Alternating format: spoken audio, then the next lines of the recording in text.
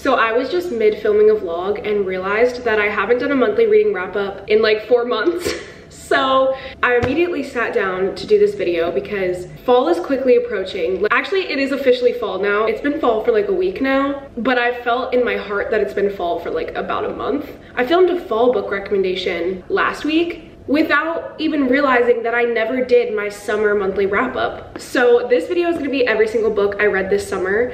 So June, July, August, and September, 4 months. I haven't done a wrap-up since May. Hope you guys enjoy seeing everything I've read. There's honestly not that much. I mean, there is a lot of books to talk about, but it's not that much for 4 months. Like, I was traveling and moving and all that, so I didn't read as much as I probably should have or would have liked throughout the summer. But I do have a really, really good books. I have a lot to talk about that I haven't even talked about before on my channel at all because I haven't talked about books a lot this summer. So first book I started in June was Fourth Wing. So this video is already off to a great start because I'm sure if you haven't read this book, you've at least heard about this book because it was like the bestseller of the summer. This was like the book of the summer and I absolutely loved it. It's the first fantasy I've ever really read for now. It was everything I kind of really like in a romance book, and it made me kind of have an epiphany that maybe I do need to start getting into more of the romantasy genre, which I've thought for a while, but this really confirmed it because I feel like I love when there's more to a story than just the romance, but I do like the romance to be the main plot, but I like that there is so much more to the story. There's mystery and adventure and friend groups and found family and like a whole really well-developed setting where you feel like you're actually part of the story. And that's always been what I liked, and that's why all my favorite books of all time are like long series, because I like that. I love this book, and I think it was a great introduction into fantasy and made me want to actually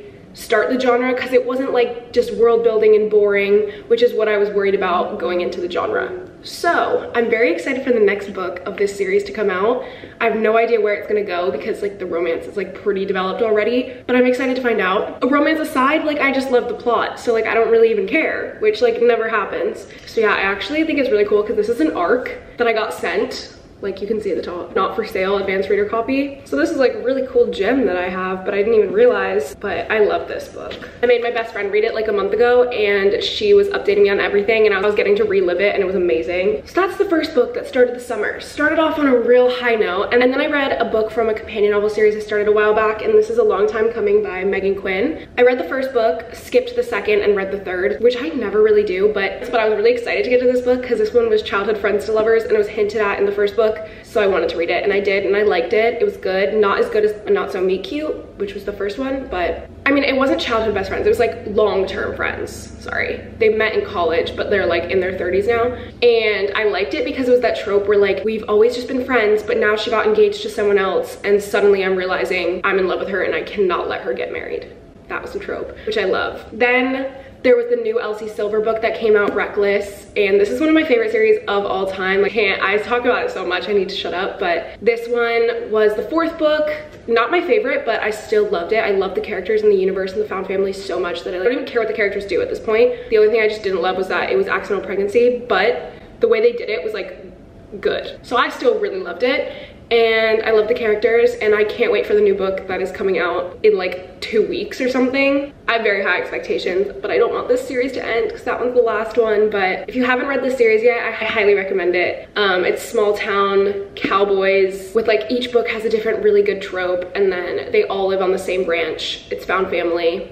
And it's amazing. Then after I read that, I was like, I need to stay on this small town wave. And then I found A Small Town Brother's Best Friend, which is Done and Dusted by Lila Sage. And this one was super cute. It was definitely like a short, not like very deep, but still really, really good. She's like a professional horse rider. I forget what it's called, like the barrel racing. I don't know what it's called, sorry. Not a cowgirl. She got injured and now she's like really suffering with like anxiety about racing. And then her brother's best friend is kind of like helping her, and they've always like hated each other growing up. They never really got along. Like he always teased her. There's a little bit of an age gap between them, and the brother is like not okay with them being together. So there's like this secretive element. I love a good brother's best friend, so you know I love this, especially because it's a small town on a ranch. Then I read Love Theoretically by Ali Hazelwood. This is only the second book I've read by her, but this is definitely my favorite. I don't know what I loved about it, and I can't even tell you like really the trope besides like she was like fake dating his brother, and then he was kind of onto them being like, I just know that you don't love him, like whatever. They ended up falling for each other while she was fake dating the brother. It was really good. It's women in STEM. I think all of her books are. So like you get to see like a girl in the workforce that's dominated by men, and he was so like low-key supportive of her. Like outwardly he was a hater, but inwardly he supported her, and I loved it, and I think everyone really liked it. Like I've seen everyone talking really highly of it all summer. Then I read The True Love Experiment by Christina Lauren, and I loved The Soulmate Equation, and this was like the second book in that companion novel series, but you can read it as a complete standalone. And this book was so good. It really surprised me. I think I gave it 4.5 stars, and in the moment I was like, is it a 5? But I like let it marinate, and I think it's 4.5, just because of like one little like thing that comes out towards the end. I was like, you ruined it. You ruined it for me. Like I can't look past that. But the book was so unique. It's hard, I feel like, for a romance to be completely unique, and I feel like this one kind of was, because the trope I've never seen before. Basically, he is the producer of a TV show, and his like company gave him the task of hosting a reality dating show, and he does not want to do it, but he ends up remembering this girl he met a while ago who had like a really bubbly personality, and he like really liked her at first, and he's like, she would be perfect for my show. He gets her on the show, she like somehow agrees to it, but right before they start filming, him and her, like the producer and the girl who's going on the dating show, you can tell there's sparks between them. They're both feeling some type of way, like think they end up hooking up or something right before the show, and then they're like, we can't do this, like you're going on my dating show, the whole point of the show is for you to find your husband, like we can't do this, whatever. So they like try to keep their distance from each other, but the whole show, he's like the producer, he interviews all the contestants, so he's on TV with her, interviewing her about being in love with other men, and the tension that builds up between them because of this, like obviously there's jealousy, obviously she's like, I don't even want to be with any of these men, like I want to be with you, but they're on TV, so she's like going with it, she's dating these guys. It was just really good, and like towards the end it got a little bit predictable, like you kind of knew what was going to happen so that they could end up together, but I thought it was super cute and I enjoyed it. Then I read this book, which is Next to You by Hannah Bonham Young, and I only read this book because I saw one quote from it. It's friends to lovers, but he is obsessed with her. I mean, she doesn't know that, but like we know it. Like he was literally in love with her. There's a quote in this book that I saw, and she was like, are you flirting with me? And he was like, I have been for years, thanks for noticing. I saw that quote and I was like, sold, give it to me now.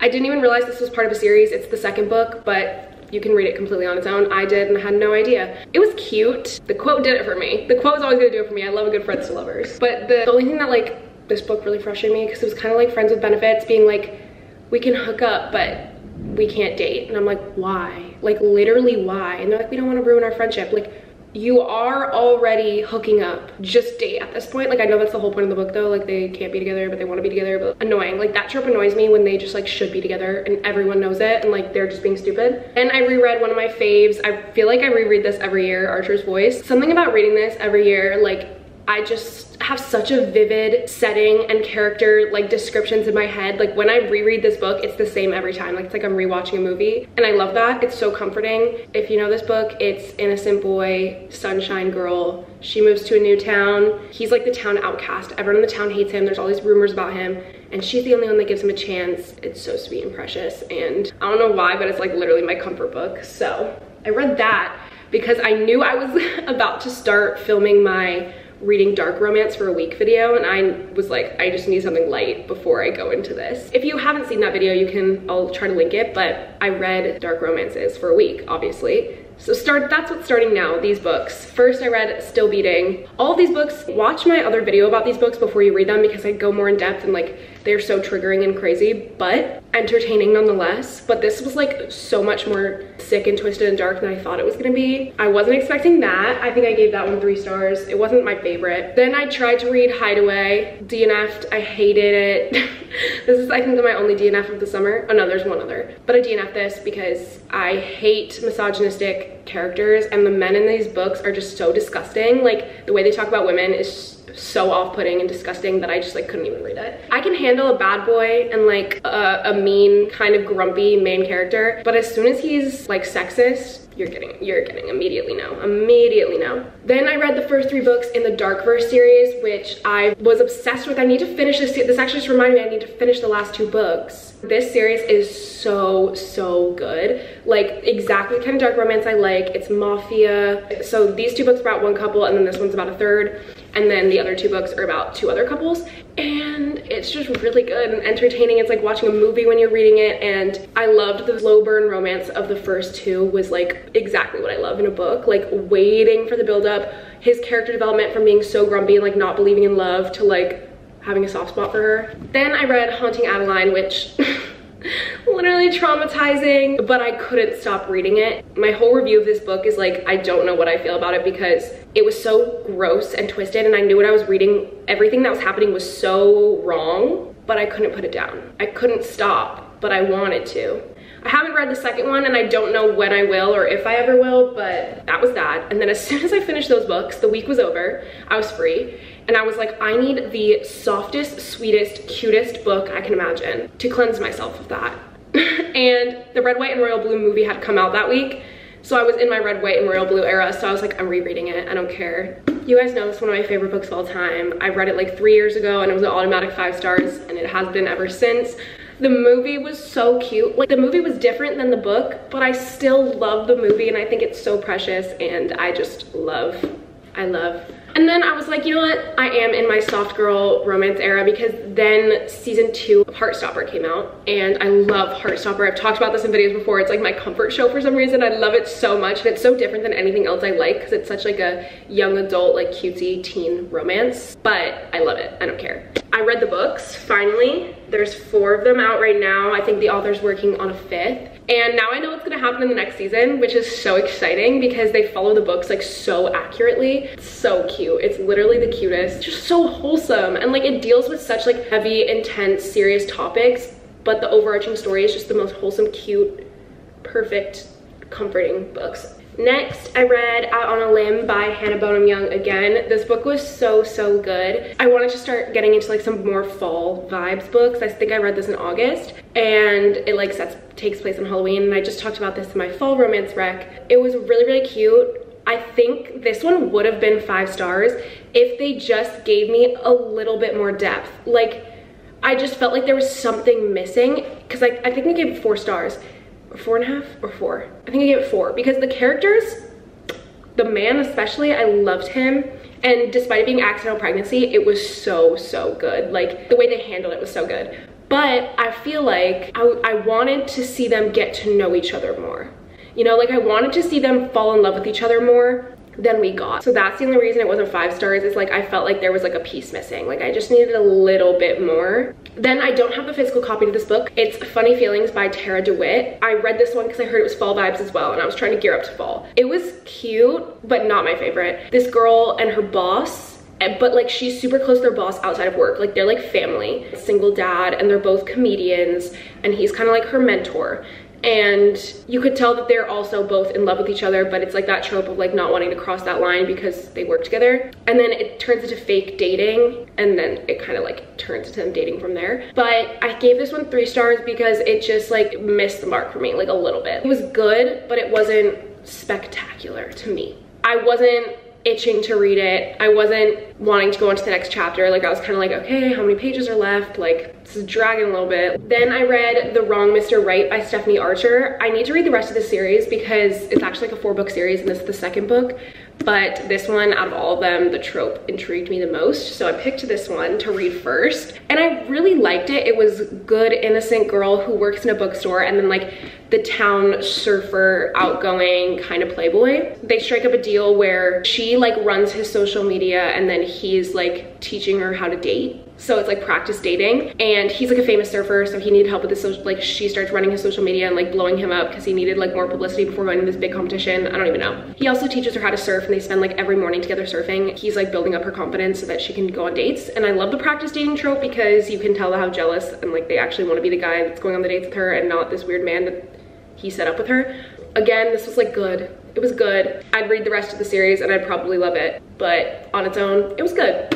I'd recommend it. Didn't change my life, but it was like an easy, fun, good girl, bad boy trope, you know?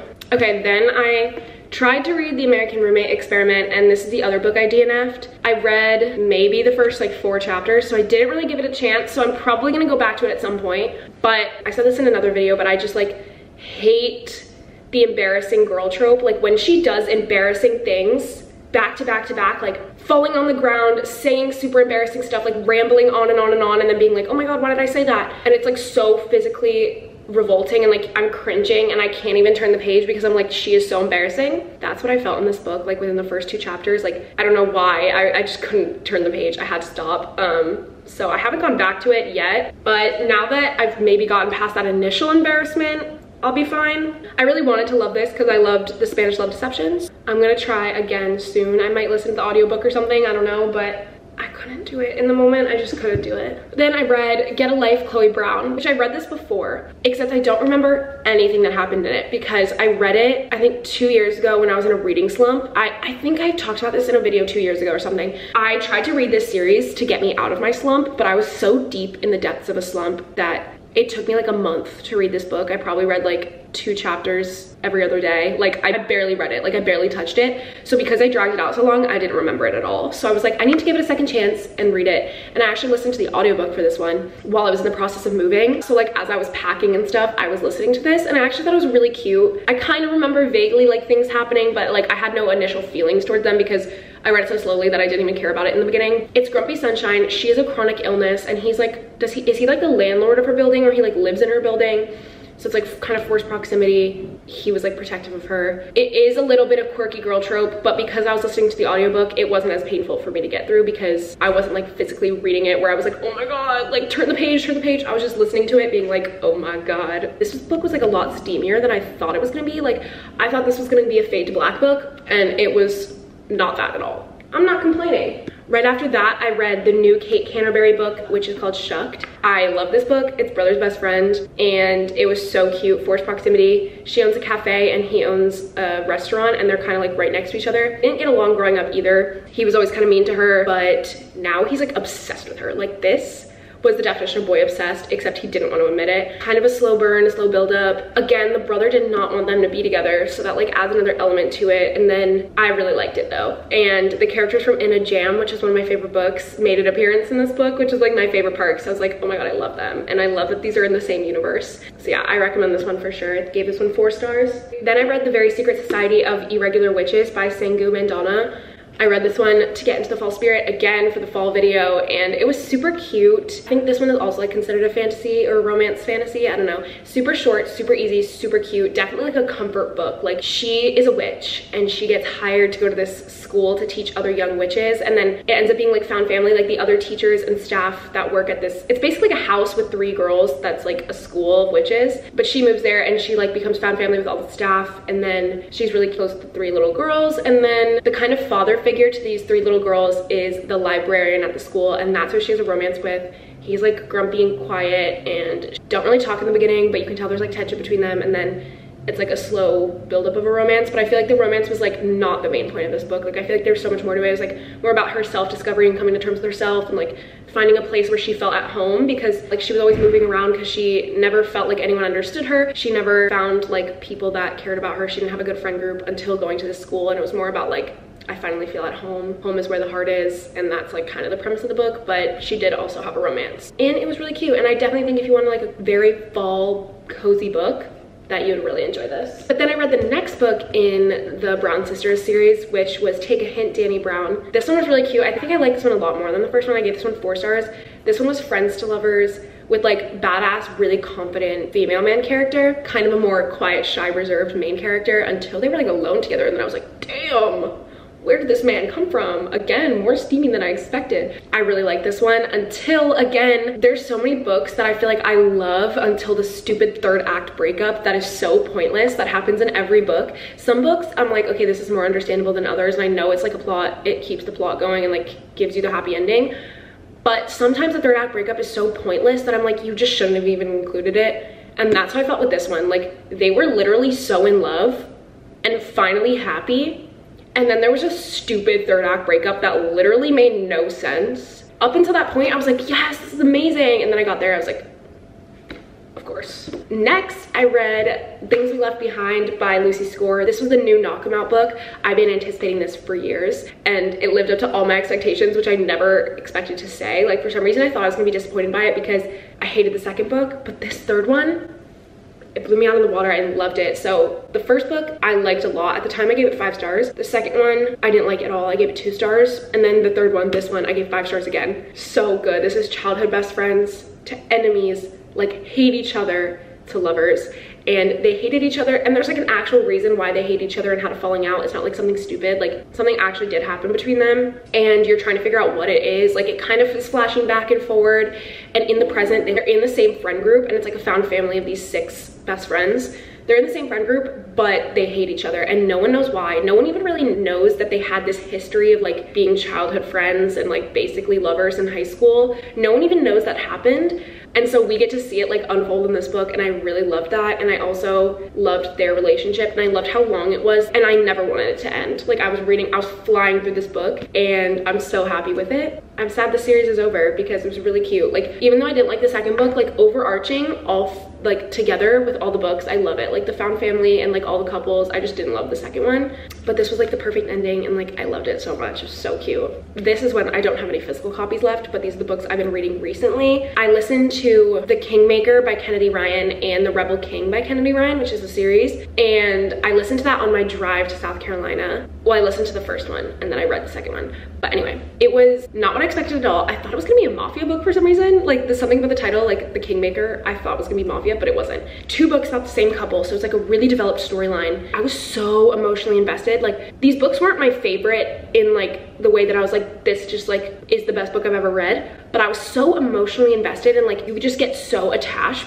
probably because they're so long and there's 2 books about the same couple. But it's a very political story. Like so much of this book series was all about politics, or like things surrounding politics, because she grows up to become a lawyer. His brother is running for president and he's like kind of in the campaign. If Scandal, like if you've watched Scandal, the show, if Scandal was a book, it would be this. Like I love Scandal. It's actually the show I'm watching, like I've been watching on and off for like the past few months. I'm still not done, so no one spoil it for me. The fact that it's between like the campaign manager, she ends up becoming the brother's campaign manager, but they've had this long history of being together, but now they can't be together publicly because she's a campaign manager of his brother's campaign. There's just so much politics to it and so many like political issues. There's also like kidnapping, assassinations, like all this crazy shit that happens in Scandal also happens in this series, plus their romance. It's giving Fitz and Olivia. Like they've known each other forever, they've been in love for forever, but they can't be together. Like it's just like not morally right for them to be together right now. It's on and off, it's back and forth, and I loved it. I was so emotionally invested in it. And then right after that, I read Love Light Farms by B.K. Borison. This was a Christmas book, which I didn't know, but I should have because of the cover, but I read it on my phone, so I like didn't really realize. But it was super cute and wholesome. Again, friends to lovers, and I loved it up until the 3rd act breakup again. It was so wholesome, so sweet. Like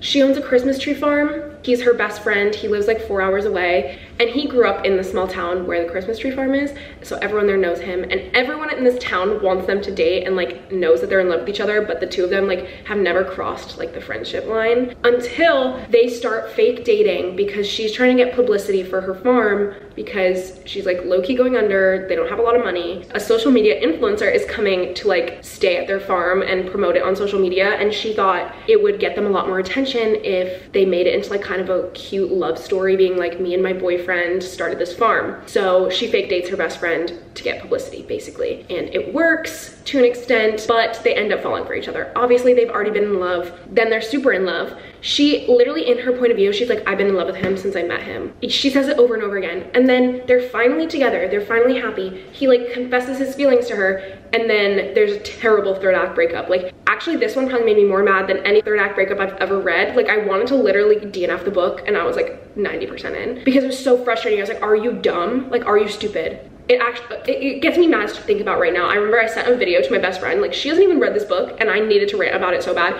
I told her everything. I was like, I'm so fucking pissed off that this is so fucking stupid. Like it doesn't make any sense. I'm so mad. But then it got resolved, obviously, because it's a romance, but so stupid and frustrating. Like the 3rd act breakup literally made no sense at all. It irked my soul. So I gave it 3 stars because it would have been like 4, but 3rd act breakup just ruined it. So, and then the book that I'm reading right now, I'm 94% in. So I'm basically done. It's Here With Me by Brooke Montgomery, which I haven't seen anyone really talk about, and I found it because I looked up single dad small town romance, and I found this book. It had really good reviews, so I was reading the description for it, and it was like, okay, small town, this girl, she like works on a ranch, her family owns the ranch, the love interest starts working at the ranch too, and I'm like, okay, this is interesting, I love a good small town. And then it's like, okay, he has a son that I keep reading. The son is her ex-boyfriend. It's ex-boyfriend's dad trope, and there is like a 20-year age gap between them, but she's in her 20s, so like it's not like that weird. I mean, a little bit, but like she's in her 20s at least. But the fact that it's her ex-boyfriend's dad, I was like, give it to me now, I have to read it. Like that is so funny, like that is iconic. It's crazy so far. I mean, I'm not done, I haven't gotten to like the very end, but she used to go out with this guy they broke up, they're still friends, but like not really, like he's kind of a dickhead. She ends up having a one-night stand with his dad without realizing it's the dad. She's never met the dad because the dad kind of like left and didn't really raise his son. You find out more of the story there. So like the dad and the son aren't close. She never met the dad, but she slept with him now. So now she's slept with the dad and the son. The son is now trying to get back together with her, and she is obsessed with the dad, and now she's falling in love with the dad, and the dad's low-key falling in love with her, and they're trying to keep their distance, but now they work together. The dad and the ex-girlfriend work together, so they see each other every day. So now they're falling in love, and like the son is trying to get her back, and like it's all this drama. The dad's trying to repair his relationship with his son, but now he can't because they both are in love with the same girl. It's literally love triangle with the dad and the son. That's fucking crazy. The drama of it all, imagine that was real life. I'd be so stressed out. I would be so, oh my God. But that was the most recent book I read, and those are all the books I've read since June, since May. I hope you enjoyed. And if you want to follow me on my other social medias, they're all linked down below as always, and I'll see you in my next video very, very soon. Bye.